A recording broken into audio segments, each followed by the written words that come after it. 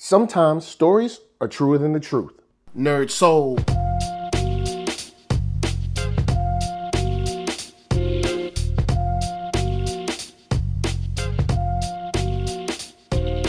Late Ill Kid at OneYoungsta, holding it down, bringing that StreetGeek and NERDSoul. What is up, my people, today?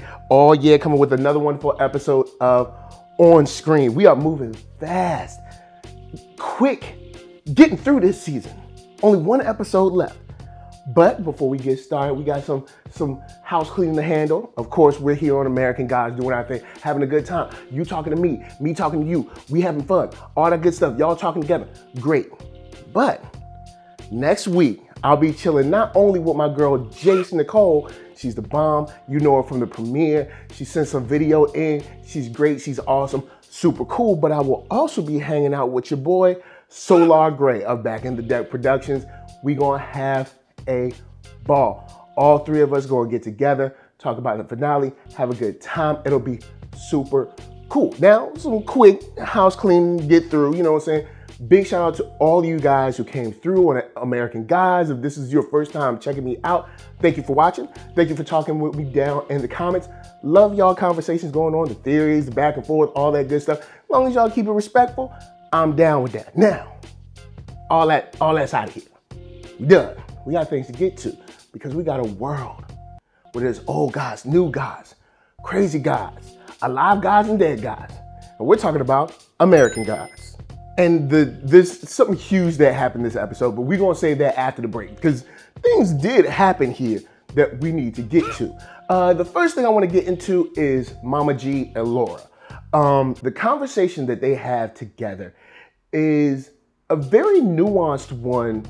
If you pay, you know, if you look at it and watch it a couple times, you get a nuanced conversation because, you know, she's like, yo, I need to drop some blood. Mama G, like, you think that's what this is really about? You know what I'm saying? And then she tried to, you know, try to press it a little bit. And Mama G got to come out with the realness. She like, look, hey, what you want?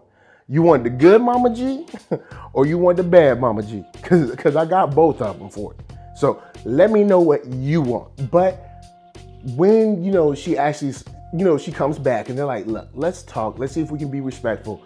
And Laura, actually, I think Laura actually absorbs something. She listens, she pays attention and realizes that maybe, just maybe, that there's more to this whole drops of love thing than maybe she thought in the first place. Cause she figured, yo, I just need to find somebody, you know, prick their finger or something, bloop, bloop, and I'm done.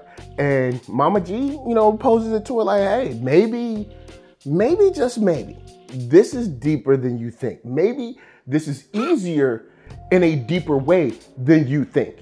And with that said, I really want to know where Laura goes, what Laura does, what she says from now on after that knowledge happens. Now, slide out the way, I want to talk about something that's very interesting with Bilquis's motivations, her evolution, her thoughts, ideas, plans.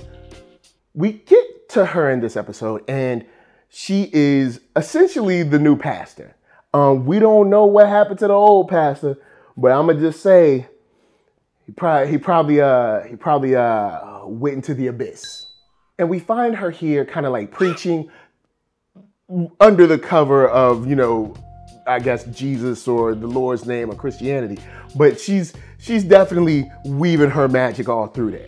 And not only is this smart, but it is conniving and crafty, but like they've said through the times, they have had to evolve and change and move and do their thing. Now, with that said, I wanted to say this. The reason why I think it's smart is one of the bad things that I don't like about not only Christianity, but, you know, religions in general.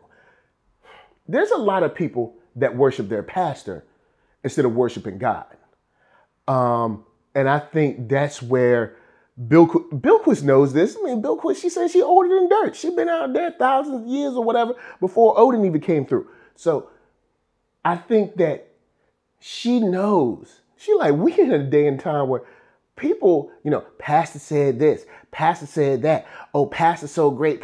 And people are really worshiping their pastor instead of worshiping God. And I think she's positioned herself to be one of those types of pastors that get worshiped, you know, because people are funny and people are wrong and people are weird and people are, you know, messy. So I think she knows that, and straight up, you know what I'm saying, check yourself. You know what I'm saying? If you worshiping your bishop, if you worshiping your pastor, if you worshiping someone, maybe you need to just check yourself. Check what you're doing. I'm going to leave it right there. Now, right before the break, I want to talk about your boy Salim. You know what? I like Salim. I don't think Salim should be here. I think Salim is in danger. He is a nice man, should be somewhere safe, because whatever is going on, people keep ending up dead, all right? It's not safe for Salim to be around. With that said, I do like the way that he consoled, or at least tried to console, Mad Sweeney. And it shows the kind of person he is.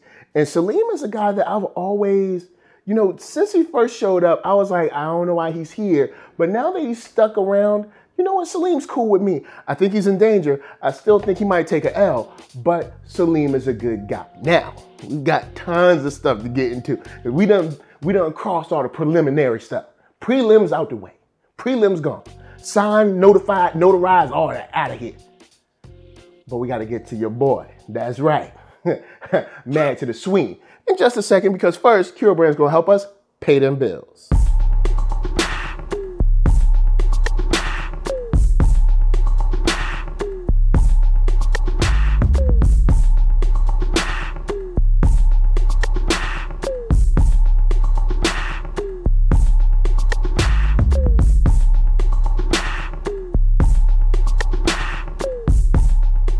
Oh yeah, check that link below. Hat, shirts, hoodies, all that jazz. And once you find something you like, of course, cop it. Now, let's get into your boy, Mad Sweeney.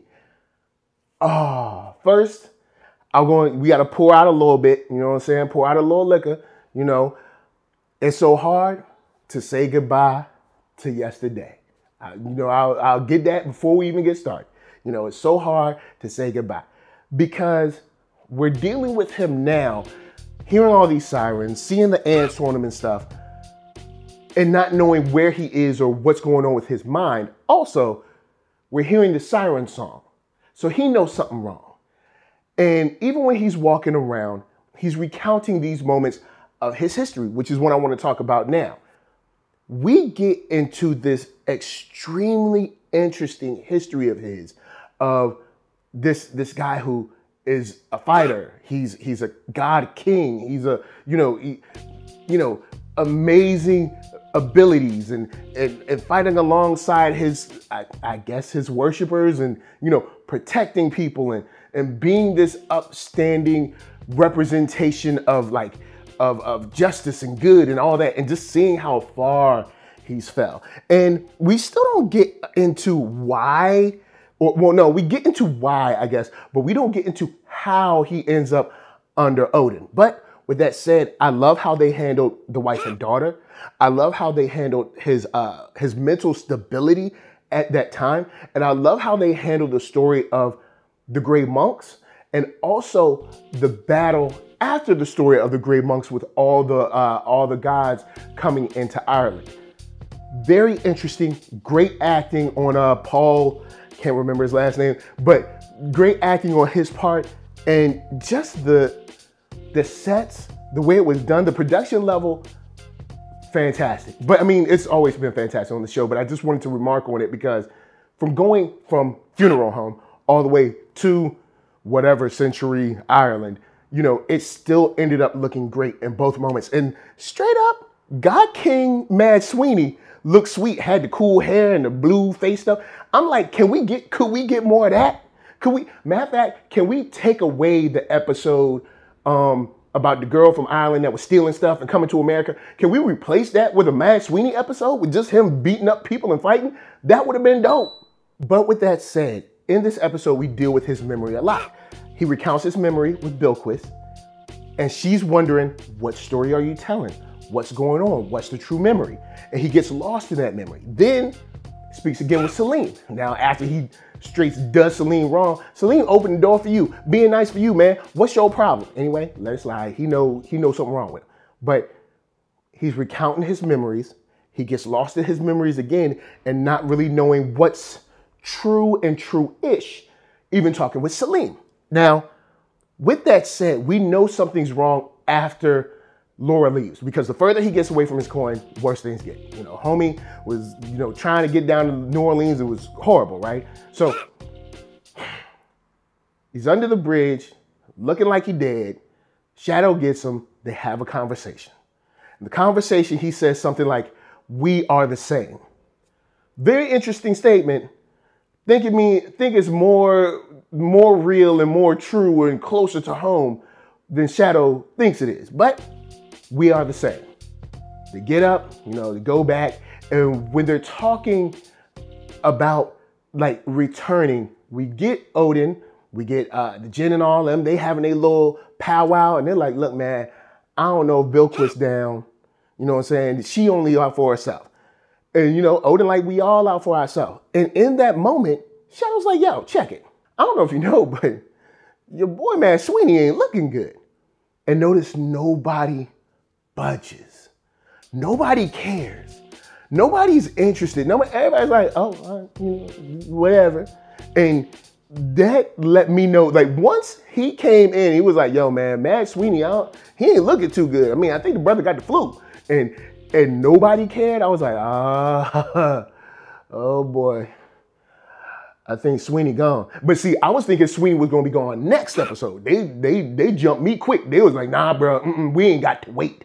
So with that said, past all that, Sweeney's still dealing with this, struggling to remember what his memories are. He's similar to like a Wolverine in this case, where he has memories, but he doesn't know the order and why and who and when, blah, blah, blah. So steps into Ibis. And Ibis says, "I'm writing your earliest history." Once he said that, you can see on Sweeney's face, he's like, "Okay, I know why the sirens are here. I know. I know why they here." You know what I'm saying? But an important statement there is when they're talking about what happens or what happened. There's a very interesting statement of stories are truer than the truth. And it's similar to the statement that you've heard, you know, a lie can get around the world before truth can get its shoes on, you know, and, you know, the storyteller isn't concerned with the truth. And what's interesting, and I want you guys to always question this, you know, especially if you hear with me, no matter what you hear, I want you to always question stuff. And you can apply this in the world we live in now, whether you at school, whether you at work, or whatever. Take into account who's saying it, why they saying it, when they're saying it, and how it's said. Because of course, like you said, look, story's truer than truth. Storyteller ain't worried about that. A storyteller weaves what he wants to happen. You know what I'm saying? It's an imaginative telling, if you will. Or if you look at Obi-Wan, he said, you know, from a certain point of view. So it's like, you just remember, you know, if you hang out with me, just remember like, hey, look, I'm not saying you got to be paranoid, but just when something gets said to you, even if it hits your gut a little wrong, just be like, why did that person say that? Now, with that said, we all know, you know, the spear back, all right? Odin hit your boy Shadow with the spear. He like, look, you need to protect this with your life. And see, Odin, look, we gonna talk about Odin later. Just look, hey, just keep that in your head, all right? So Shadow's chilling, got the spear on the bed. You know, your boy Sweeney like, yo, check it. What's going down? I want to have can I rap a taste? And the interesting part here is, I want you to promise me that when death is near, when something going down, that you'll step out the way and save yourself and be cool. And this is all in preparation, because this is before he even talked to Ibis. So this is all in preparation. Like, I think I know what's going on, and I think I'm gonna throw a rock at the throne. And when we get downstairs, everybody's eating, chilling and stuff, and Shadow's there. And, you know, of course, your boy Sweeney finally realizes, oh, I killed Odin way back. And now Odin's done whatever he's done to get him to owe him. Now, you know, he ain't feeling too good. I wouldn't feel good either. So he rushes in. You know what goes down. He like, look, I want to speak. I want to talk to you. Everybody get up out of here. How do you feel? Let me know. How do you think Shadow should have left? Because to a certain degree, I feel like Shadow should have been on some, look, my name Bennett, I ain't in it. But I do see the perspective of, hey, I am here to do a job. I'm here to protect this thing. And that's what I'm going to do. So I do see that side. But I think two men having their own personal beef supersedes that. Like say if you got your boy, you and your girl, all right, they hanging out, and you see someone come up and they have a personal beef, something that you like, yo, you know Odin dirty. Y'all got a personal beef. Now, I might not let him kill you, but y'all gotta scrap. You know what I'm saying? Look, y'all gotta scrap. Y'all gotta work that out because that's a personal beef between you and him. You know what I'm saying? So, and notice, Odin ain't get up from that table. That, on some deceitfulness, that's some boss stuff. Odin didn't stop taking a bite, son. Odin was like, I ain't tripping on you, which is interesting because that's an ill gamble, son. What if Shadow was like, you know what? I did promise you this. I'ma fall back. You know what I'm saying? Because Odin was mad confident on that joint that he was going to come through. And maybe he was figuring, yo, he ain't got the lucky coin, even if I have to fight him. But that was an interesting gamble right there. Now, guys, last thing I want to touch on. Tell me what you think about Odin and his deceit. Here's what I want to know. Do you think his deceit will be his downfall? His deceit seems to have been his rise.